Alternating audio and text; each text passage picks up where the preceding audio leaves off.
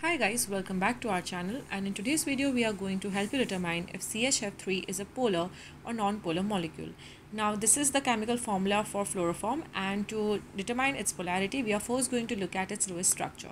So here is the Lewis structure of CHF3, in which carbon atom is in the center, there are 3 fluorine atoms and there is 1 hydrogen atom.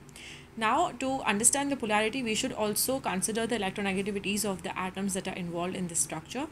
Hydrogen and carbon do not have that electronegativity difference between them, but when you compare the electronegativities of fluorine with hydrogen and carbon, it is quite higher, as fluorine is the most electronegative element on the periodic table. So because of that, there will be a dipole moment in this molecule, and as there are 3 fluorine atoms and 1 hydrogen atoms, the distribution of charges will be quite uneven.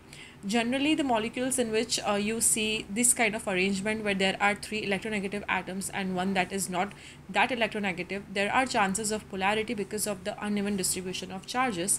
The most electronegative atom tries to pull the shared electrons towards itself. Here, fluorine atom will try to do the same by pulling the shared electrons towards itself, which results in a net dipole moment in this molecule.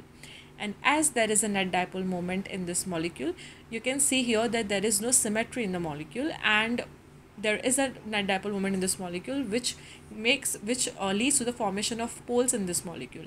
So the areas around fluorine atoms have partial negative charges, and the rest of the areas or regions have the partial positive charges.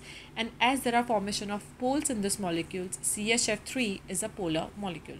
So I hope this video helps you to understand how can we determine the polarity of any given molecule.